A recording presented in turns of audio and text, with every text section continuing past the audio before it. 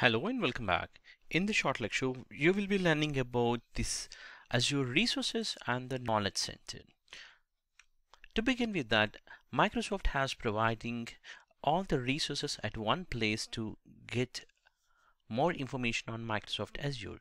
For example, the Knowledge Center is the one of the key thing. If you just go to the Microsoft Knowledge Center on specific to Azure, you have all the FAQs kind of information. Let's say you want to understand about more about virtual machine for the common problems. Let's say, am I built separately for logical disk? No. So such kind of logical questions or designing specific questions, if you have anything, you would be getting here are the common questions what they are receiving on those products will be published here as a FAQ, so that it's like yes and no kind of answers, so that you can become as an expert with respect to all those products or the services which are offered by Microsoft within Microsoft Azure Knowledge Center. And coming back to other resources within the Microsoft Azure resource page, you have a training material which is available. So mostly it would be about hands-on and learning for free and learning path. So here you can choose one of the path. For example, as your fundamental, this is a course what we are trying to learn. So like this, for every course there is a complete path, and you can follow that path and complete the step-by-step instructions on learning text, so that you would be definitely learning more from there. Also, you have the videos which are recorded every Friday. Microsoft Azure recorded videos, or maybe channel 9 specific videos, or the downloads and the events which are coming up on specific to the Azure resources. Any of the events which are running, or Azure updates and code samples. Few of the code samples can be downloaded. Also case studies. For example, let's take one of the case study, maybe Adobe, how it has benefited by using the Microsoft Azure. They would be talking about that specific information. So it's all about a resource center will have almost all the possible informations you have available. Here you also have the templates that can be used as the any of the templates. For example, you can deploy a VM, simple VM with the tags.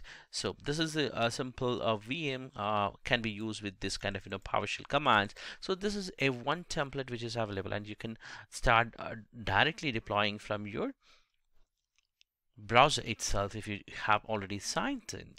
And also coming back to the other one would be the most important one, would be the solution architecture. So if you are looking for some kind of solution, let's say you want to know on maybe, let's say you can IoT, for example, you're thinking about Internet of Things kind of design for your solution. You may have to look at these kind of designs which are available. Similarly for the networking, so let's say I want to create one of the networking on-premises network connected to Azure using a VPN. So it would this is a design which it talks about, and you can download this visual file on top of it, and you can add the components, and you can design this kind of solution. And they give you the recommendations, everything, all the architecture designs that are that should be configured as a best practices can be found within the resource center or solution architect. So this is very important.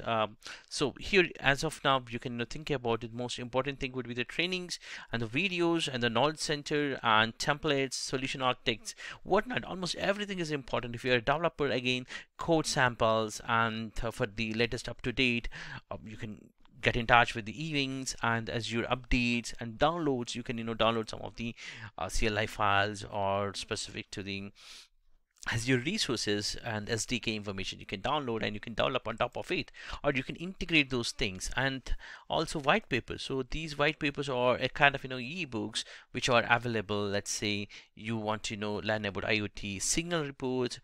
There's an ebook. So there is analysis reports. White papers are available. So if you are more into the management side, this might be useful. Or if you're looking into the designing and architectural side, these white papers might answer your cloud specific solutions.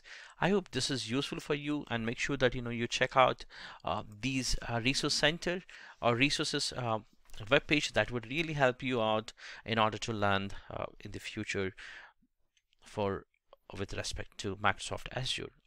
Thank you for watching this.